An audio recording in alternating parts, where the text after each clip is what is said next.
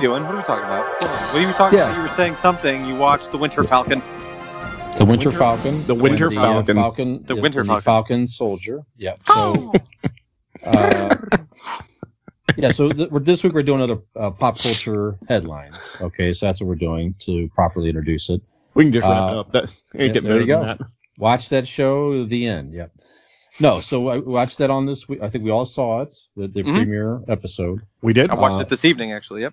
Very good. We're not going to get into spoilers and all that, but definitely some interesting things here. So I thought it was very well done. The first few minutes of the Falcon on that military mission was pretty awesome. I mean, that's it badass. Shot you out of a cannon at the beginning of the show. So, yeah, and that was to get to see the Falcon in full battle mode. Yes. Falcon mode, right, and all the gadgets and everything that he had was very, very cool. I like the, Bucky, again, without getting into details, he has to, deal with his past, which is very good. I thought it humanized him pretty well. And for the Falcon himself, very interesting.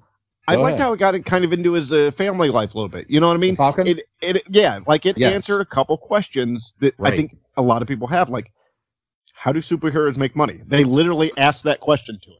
Like, how do you make money? And the answer was they don't make goodwill. Money. Right. And it was like, wow. Yeah. That was, you wondered if they had some type of a government stipend or like something a fund, like that. And they never, like you said, they never got into it. And actually, no, they don't make any money from doing that. They just do it for the good of mankind or whatever it is. And they have to make a living somehow, some way. And he's trying to help his family and all that stuff. So that was like, wow, that was very interesting. Yeah. I also like how they explained, and once again, it happens within the first few minutes that they say it. So it's not really a spoiler. Mm-hmm. But it explains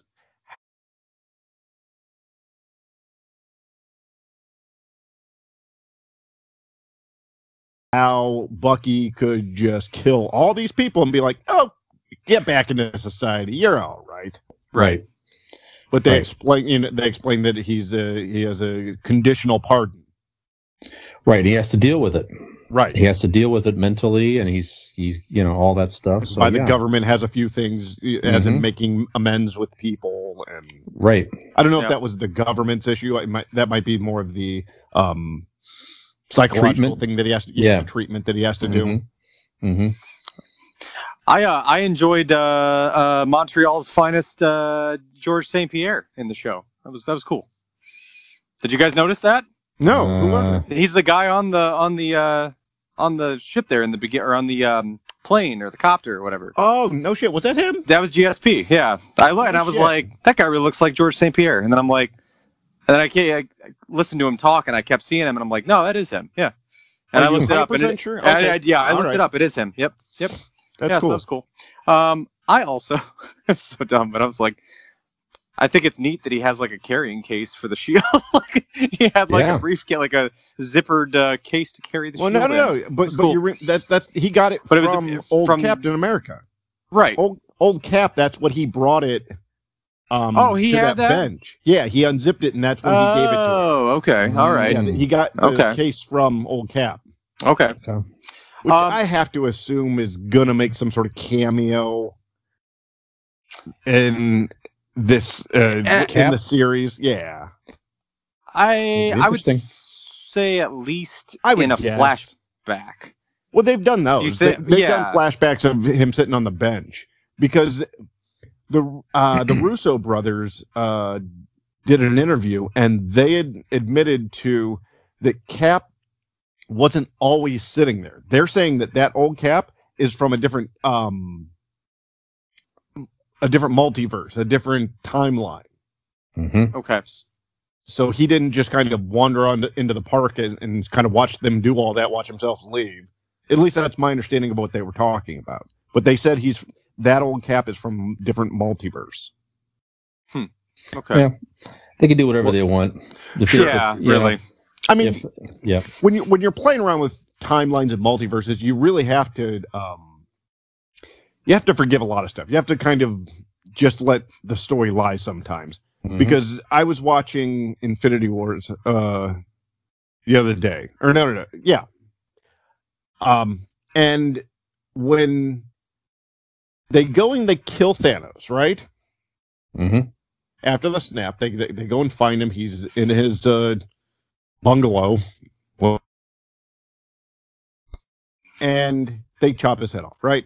Spoiler alert. And then from a different timeline, he comes in and wreaks havoc, right?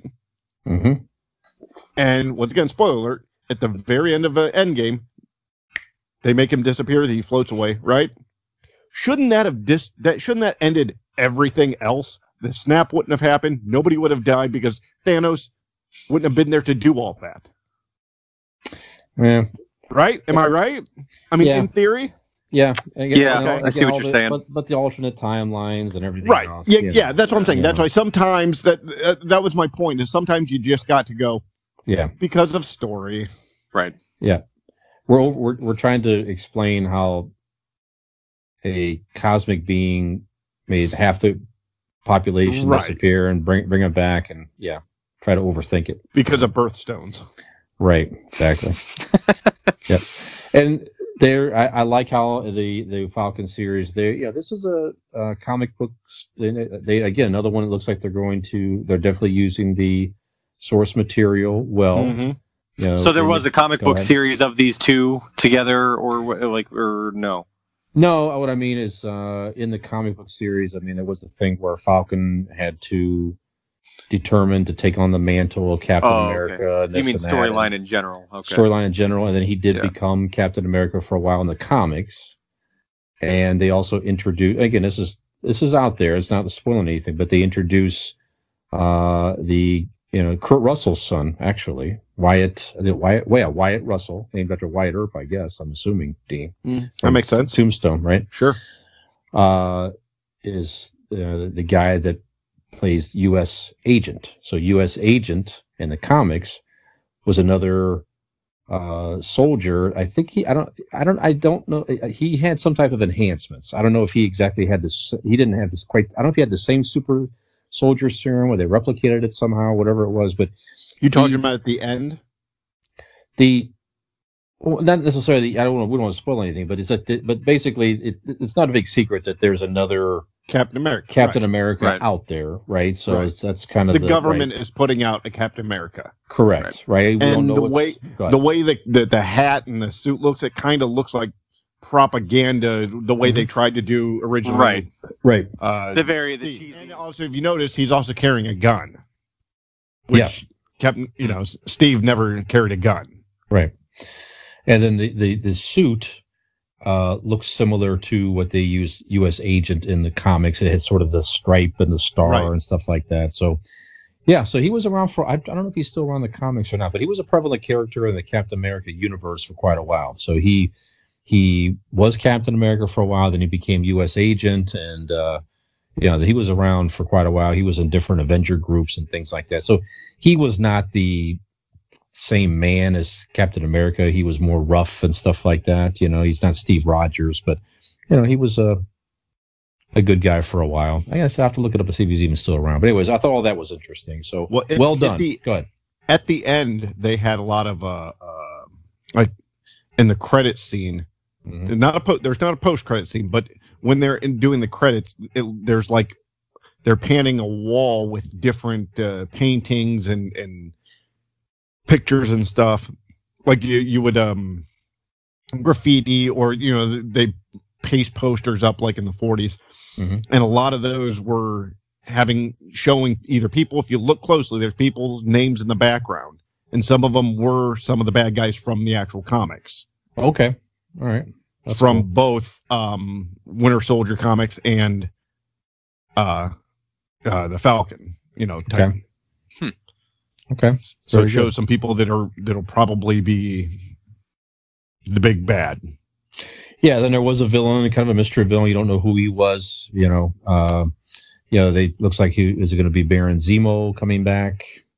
Well, Baron Zemo will come back. It's not a big secret. You can see it online, but Baron Zemo will come back. We don't know If it's the same guy or not, if he's been introduced yet or not to us, we're not exactly sure. Or who was the guy in the park? Right.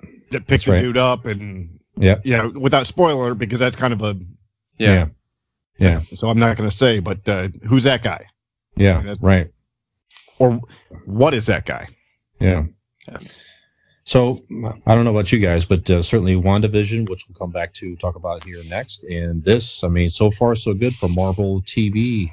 Yeah, I mean, for this show, I was telling Dean earlier, you know what I mean, I didn't really have an interest. I'm like, I don't know, you know, if they're just going to start putting random people together or how this is going to work, but I'm like, I don't know that the Falcon and the Winter Soldier necessarily draw a lot of interest for me. So, but I watched it and I really enjoyed the show. I liked it a lot.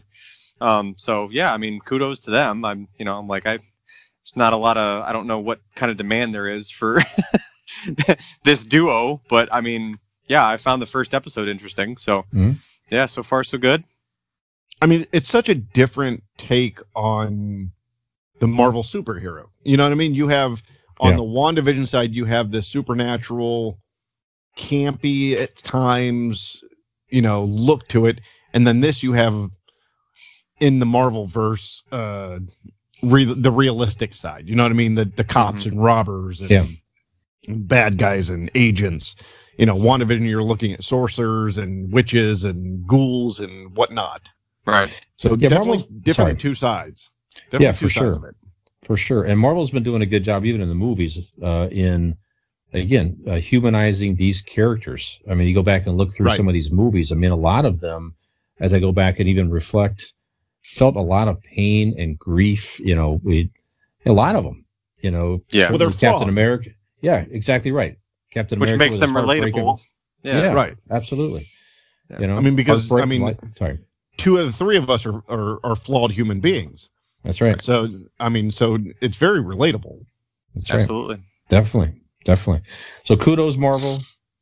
We'll keep watching. If you keep putting stuff out like this, we'll keep watching and keep paying our subscriptions to Disney Plus for sure. So, right. I would say another thing that Marvel seems to be doing a really good job of is kind of blurring the lines between cinematic and TV, like as far as the production, like you could very well, like I was watching the very opening scene where the Falcon's flying through the air. Yeah, that's a movie. And I'm like, this is motion picture quality, like absolutely. For sure. I mean, you know, and I mean, I guess we'll get more into it, but I feel like that's something that, for example, I mean, I guess it helps when you have Disney money, but DC does not do that with their movies. Like, it's not even in the same universe. One thing I just found out, when Snyder went back and redid the Justice League, which we won't really talk about because not all of us have seen all of it. But one thing he went and did is he cropped the screen and did the 16.1, I believe, or something like that, instead of the expanded like theater thing. He purposely did that because he said most superheroes are flying up and down, and he wanted to capture that comic book panel feel to it. So instead of doing this, he went here so they could, you know, close up, and I know we're doing audio also, so I got to stop using my hands. But instead of the wide span of the cinematic picture, he went to more of like a closer in to the sides. It's giving you more length on the screen than width, basically. Right, because he said because like Superman and Wonder Woman, they fly up and down, and just like the panels in a comic book, he wanted to kind of capture that feel to it. Okay. With this Justice League. All right, we'll talk about. I'll be interested to get our opinions if the Marvel TV series was more entertaining than the 4-hour Justice League. I guess we'll find out. I think I already have my verdict on that, but we'll give it we'll see. I'm the only one that saw the 4 hours. Okay, never mind. We'll wait. Yeah. Next week. We'll wait. By that time, we will have all three seen all 4 hours. In 4 weeks when you guys are done. Right. Next week. Yeah. Okay. So, any more thoughts on Falcon and Winter Soldier? My final verdict is it started and is better than I was expecting. So I'm pretty happy. Good. Same. I think I expected, and I don't know, maybe it will turn into something like that. But when I watched the trailer for it initially and thought, this kind of looks like a buddy cop thing, or is that what this is going to be? Like a, that kind of. I'd kind of be okay with that. And maybe it will be, but I definitely liked the pilot episode more than I expected as someone that I'm like, I don't really have any, attachment to either one of these characters. But yeah, I really enjoyed it, and I'm looking forward to seeing more of it. Yeah. Good. All right. What about you, Brian? I highly recommend. Okay. We were very entertained. Absolutely. So. Yeah. Ooh. Yeah. Okay. So, since we're on the Marvel comic book type deals, I sent you guys the link via our group text. How do we feel that possibly Robert Downey Jr. could be being added to the Star Wars universe via their TV series? Yeah. Very interesting. I like it. I'm excited. I like it. It's like he maybe play a villain, which I think he'd be great at. I believe Thrawn would be he'd be a great Thrawn. Mm-hmm. Yeah, I'm all for that. If it's well on that, he gets a chance to work with Favreau again. I think that's appealing as well. Oh yeah, so absolutely, I'm down for that. Sure, absolutely. Yeah. All right. Okay, guys, why don't we take a breath here, take a little break. Take a pause for the cause. Take a pause for the cause.